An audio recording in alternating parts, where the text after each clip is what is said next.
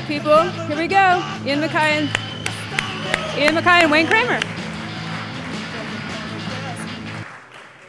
Hi, everybody. Well, we're two guys in chairs.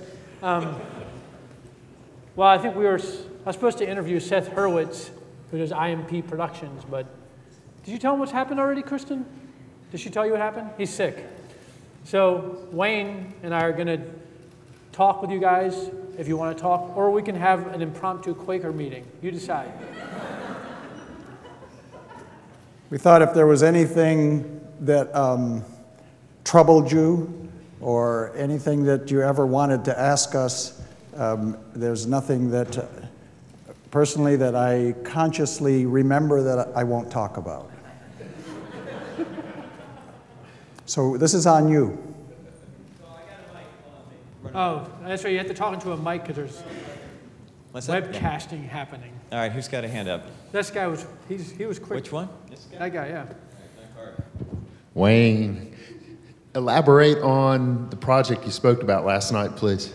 On your new nonprofit project. Yeah. I've partnered with Billy Bragg on an initiative that he pioneered in England a couple years ago. It's called Jail Guitar Doors, and it's based on a Clash song about my misadventures as a younger man that landed me in federal prison for a couple years. The Clash they were gracious enough to write this song about a fellow musician, and Billy decided to use the title as the name of an initiative. And what he did in England and what I've taken on in America is to take musical instruments into prisons for the purposes of rehabilitation through the power of music itself. The idea being that we can provide them with guitars and that they can, in a meditative way, learn how to express themselves in a non-confrontational way. It's really a profound thing that happens when you sit alone with a guitar and you figure out how to say something. I know what it did to me. I suspect it may have done the same to Ian and anybody that sits and works on an instrument. And it's the beginning of building some self-esteem. It's the beginning of building some integrity in yourself. I'm not encouraging prisoners to go into the music business. I wouldn't encourage anybody to go into the music business. But I'm saying that there's a profound thing that can happen with the opportunity of prison, and you know, the idea being, you know, to start to learn ways to not come back to prison. I think it's important, just on the note about business, music business.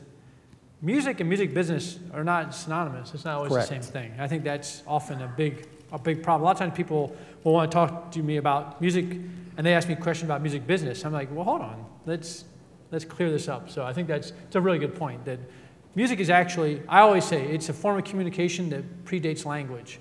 It's just no fucking joke. It's straight up. So the idea of music being, of course, being a therapy or something that people can focus on, in my life, that was certainly the case. And I think that has always existed, always will exist. Mm-hmm. Yeah, we're not reinventing the wheel here. No. This is an ancient idea. But, you know, we're in such a catastrophe in corrections in the world of prison in America today. There's 2.5 million people in prison, our fellow brothers and sisters, mothers and fathers, cousins. And half of them are nonviolent drug offenders. They have no business being in prison. When you send someone to prison, that's a profound act. And it's something we really need as a nation, as people, need to take a look at. So, you know, I feel like this is something I can do. I'm uniquely positioned halfway between the world of prison and the world of music, and it's work that I can do. I can't do everything. I have limited power, but this is a little something I can do. Hi, my name is Tim Anderson. I'm from Old Dominion University. I have a question for Ian. We're sitting here and we were just having a conversation about how frustrating it is not to have, when somebody says, you know, what are the terms of business that you have with musicians? And they say, well, we can't talk about that. We can't be transparent about our business dealings and how somebody gets paid. And it seems like one of the things that Dischord is always about is the level of transparency. Could you talk about like how important that is for the musicians you deal with to know exactly when the money comes in and how you pay them out, that, you know, that how that transparency operates, not only as an ethical principle, but also as good business?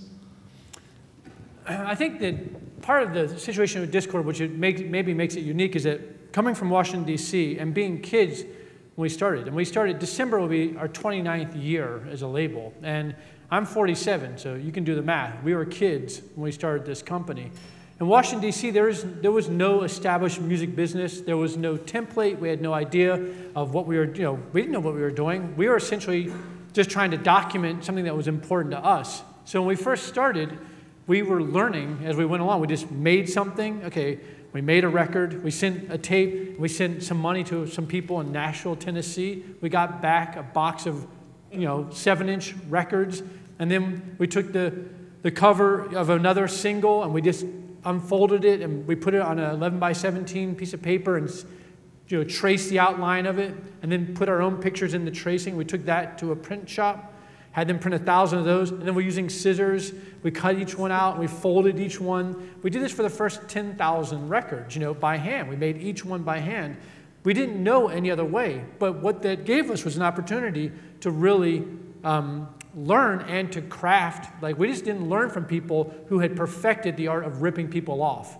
What we had learned was how to make records, and to make records, you need to have music. And to have music, you have to have musicians, so why would you screw this necessary relationship? So our point of view was, we're not going to have contracts. We've never had contracts. I don't have a lawyer. I don't, you know, if you don't have contracts, you don't really need a lawyer. No offense to the lawyers, but, you know, I mean, contracts are only relevant in a court of law, ultimately. That's when they really don't only have any real weight.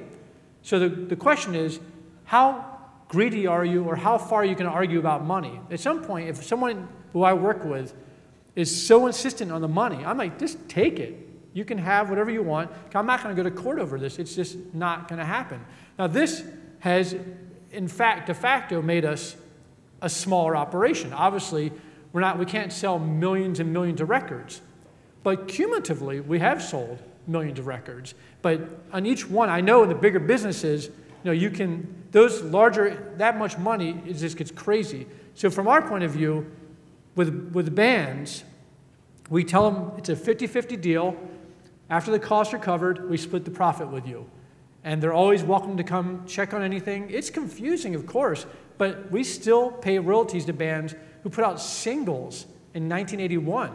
I have some musicians who have asked me to stop sending them the checks because it just freaks them out that they're still getting, like, here's the $32? Just stop sending it, you know?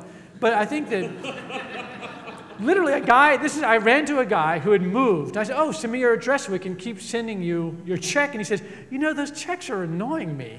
And I said, why would they annoy you? And he said, you know, he does international real estate or construction or something, and he says, there's just nothing in I have no way to categorize this that makes any sense. And I said, well, if you we'll stop sending it. And he said, yeah, I've had 3 different people now ask me, okay, enough. So we started an escrow fund where all their checks go into the escrow fund, and then we're going to give that money to somebody at some point. I think mostly the idea of transparency is it was just a necessity because that's how we came up. We didn't know any other way, and we never had any other we never had anybody telling us, well, you need to do this or that, you know? Oh, thanks. Hi, my name is Aaron Mosby. I'm a music fan, and yesterday I met a DC band, and they're high schoolers. And so they're in school right now, and they couldn't be here. So one of the girls asked me to get your card, Ian. Tell her to look in the phone book. Yeah, that's what I was going to say. I'm in the Arlington, Virginia phone book. She can find me. Oh, that's what I was going to say. Like, if you're a local DC artist and you want to reach out to you, find you in the phone book, call you up. I live here. I'm around, and you go on the website, Dischord.com. You can contact me that way. You can also look in the phone book. I mean, this is the thing. People often say, you don't know how hard I work to get your number. And as far as I know, if you just type my name into a computer, you'll get my number. So, anybody else? Or we?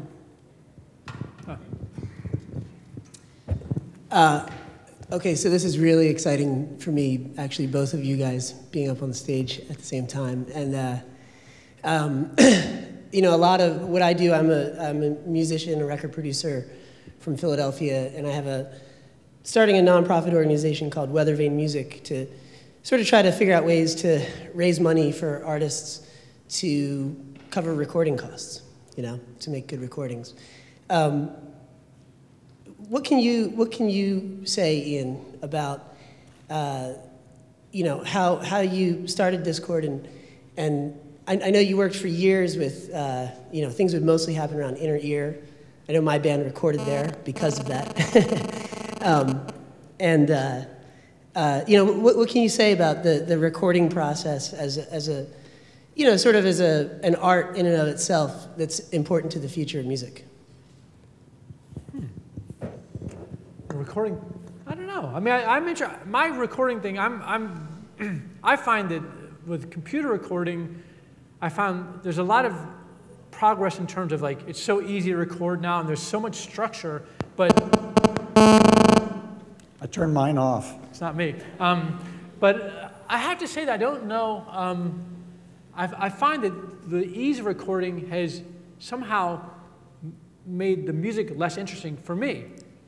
And I think that people underestimate the power of what I think of as a submarine in recording studios. Like, recording at home is great, but there's also something to be said for studios and working with somebody who really knows a room, and you're in this submarine for like a few days where you really are focused on recording. But it's also prohibitively expensive. It's a conundrum. It's a real conundrum. I mean, people call me a Luddite. I don't think I'm really a Luddite. But I'm not a cutting edge guy, you know, because I think the cutting edge is a lot of energy goes into technology. And technology, I think, has dominated, in recent years, dominated everything. And it's a distraction because ultimately the content suffers. So I record on an 8-track cassette. I do that because I want less options, not more. That's me. I'm weird like that.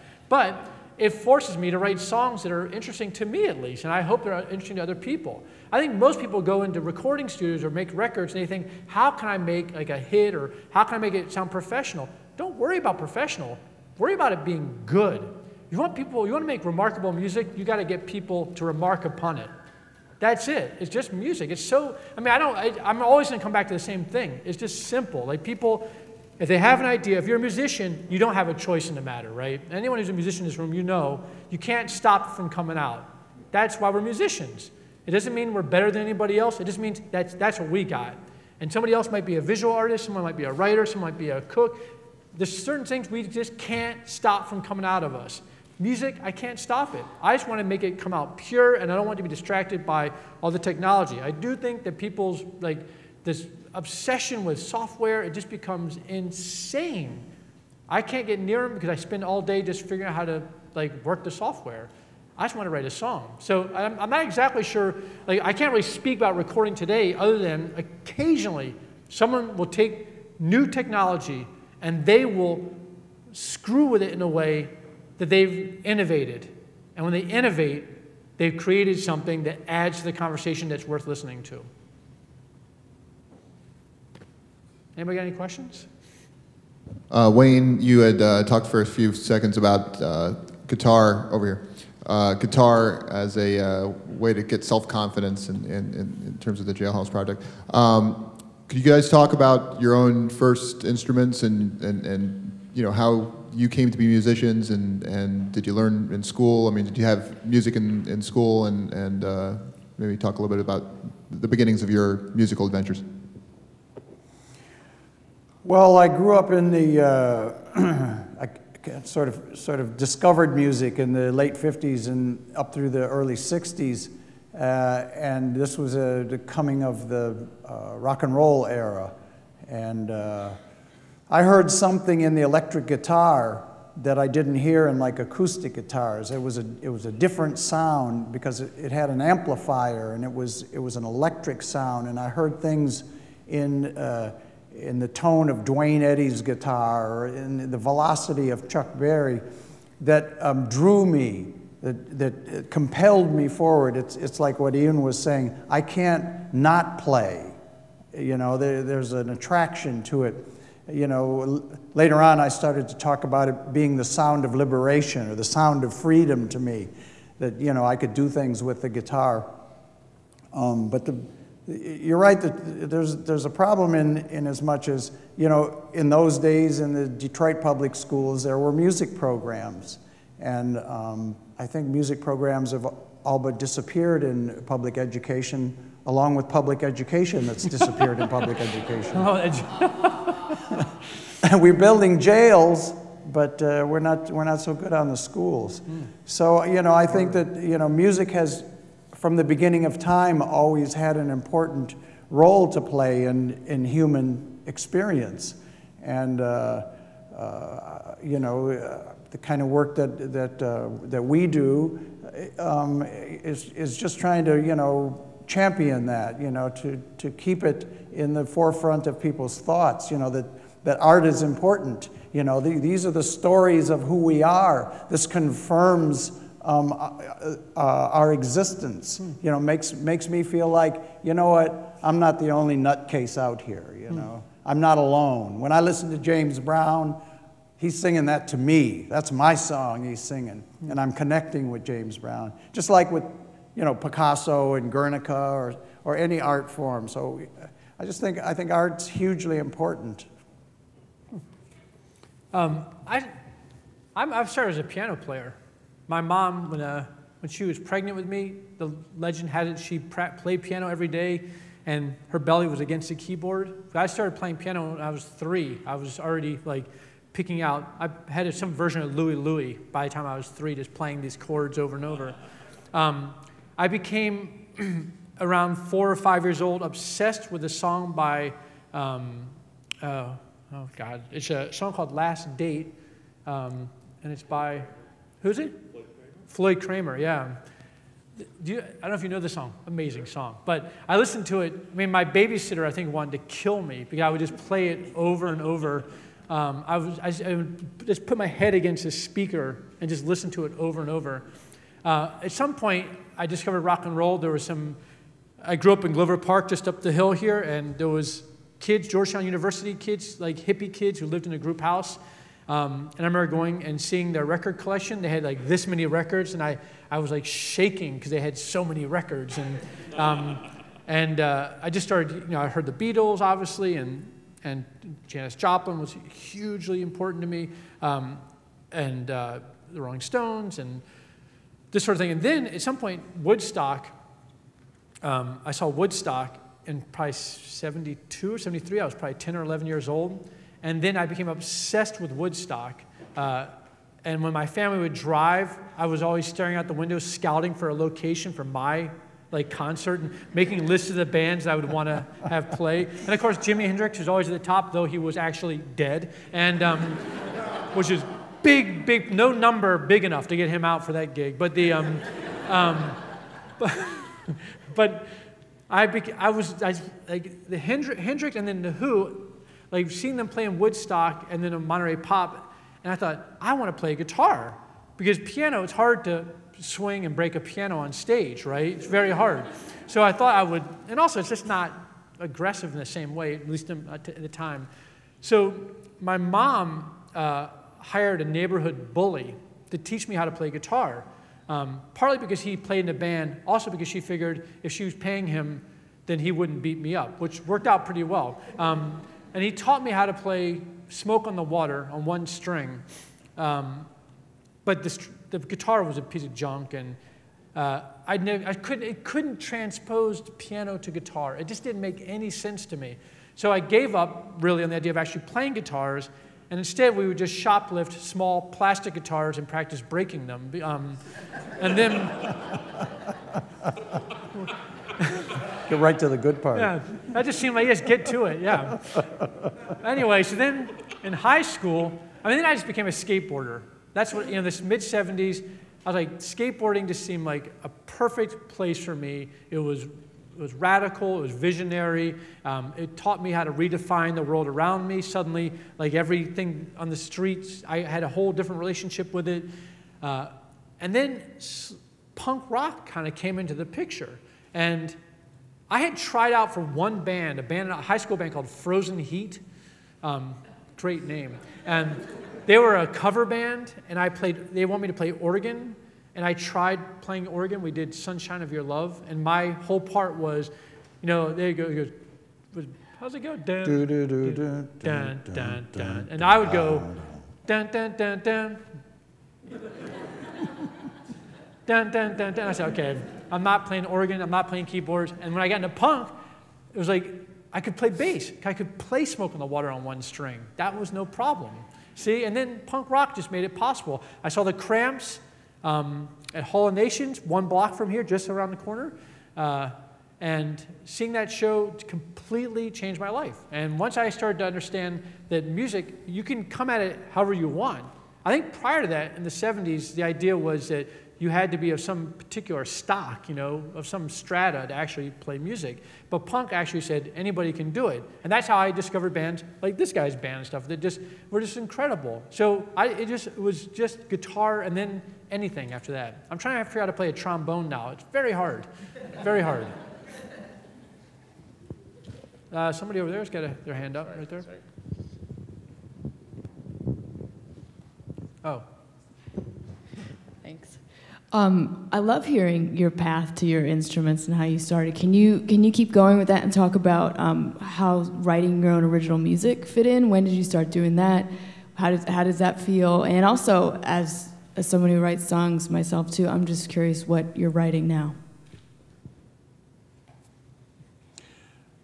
Well, like everybody else, I started learning my heroes, how they played. So I would sit with Chuck Berry records and play them over and over and over. I don't know how my mother withstood it,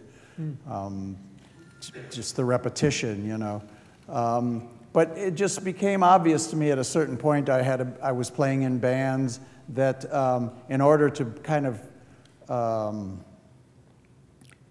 that it really wasn't about learning everybody else's songs, that I had to write my own songs. And that also seemed to be the key to, because when I grew up in Detroit, if you wanted to work in music, you could work in bars. And when you worked in bars, you worked 5 sets a night, 45 minutes on, 15 minutes off. And you had to play what they called top 10. And, I did it for a number of years, and it was big fun for a while. But it started to really get to be a grind, and I wanted to be the guys that played, in the auditoriums and went on tour and not play on Michigan Avenue in a bar. And I'm really sharp sometimes. I figured out those guys write their own songs. So Wayne, you need to write your own songs. And so that was the beginning of that, and then it was just a process of, what sounds do I connect with? What kind of melodies, what kind of chords? I had learned enough at that point to know how to assemble chords and how they would fit together and how the melody would run through them. And that's a process that never ends. And I'm still learning how to write songs. I'll still find somebody else's composition, analyze theirs, figure out how they did it, what their melody was, and then try to come up with something on my own. The stuff I'm writing now, I just finished a jazz album, which was a free jazz album for a score for a film called The Narcotic Farm for PBS, because I'm a huge jazz fan and I've always had an interest in progressive, free jazz. But right now I'm working on a little album. I just want to make a little record, and maybe acoustic, something that I can just get in a car and drive around the country and play by myself. That sounds like that would be fun to me, to play in a club. And I've just been fooling with doing solo acoustic gigs, and it's interesting because then people can hear the jokes. Right. You know, when you're with a band, you know, everybody's like, ah, and they never hear what you're actually saying. But when it's just you and the guitar, they can connect with the story you're trying to tell. So that's the kind of stuff that I'm working on.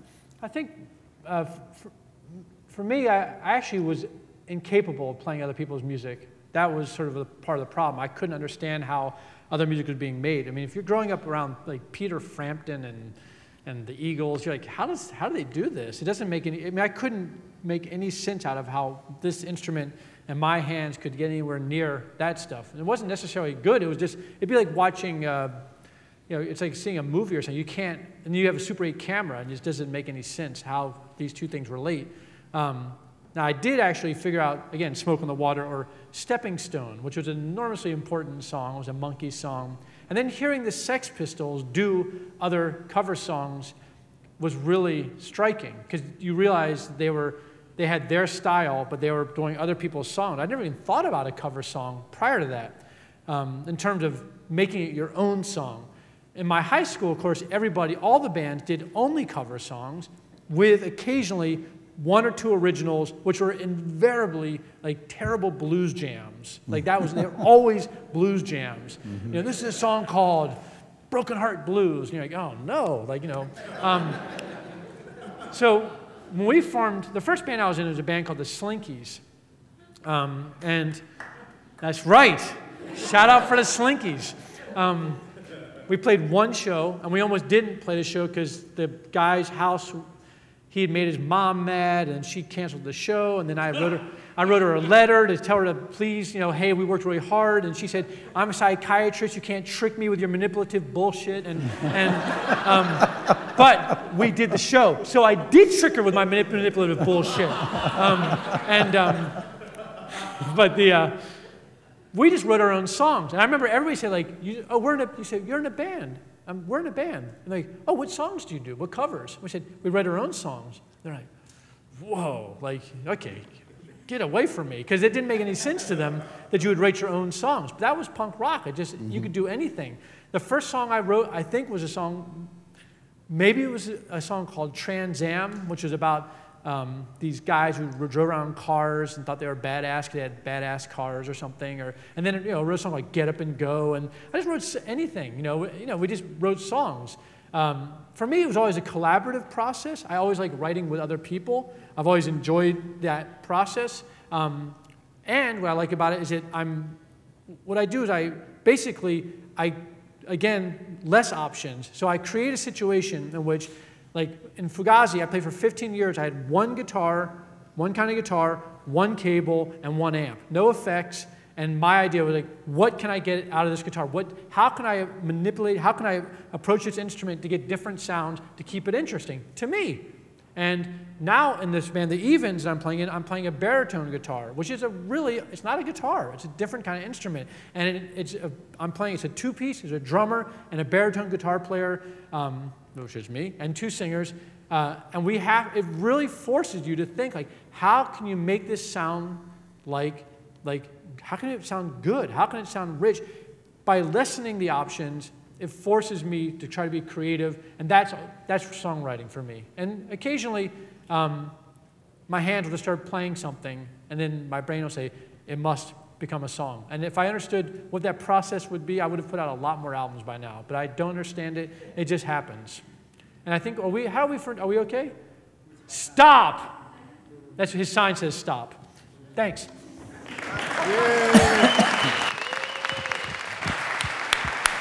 Yay, thanks Ian, thanks Wayne.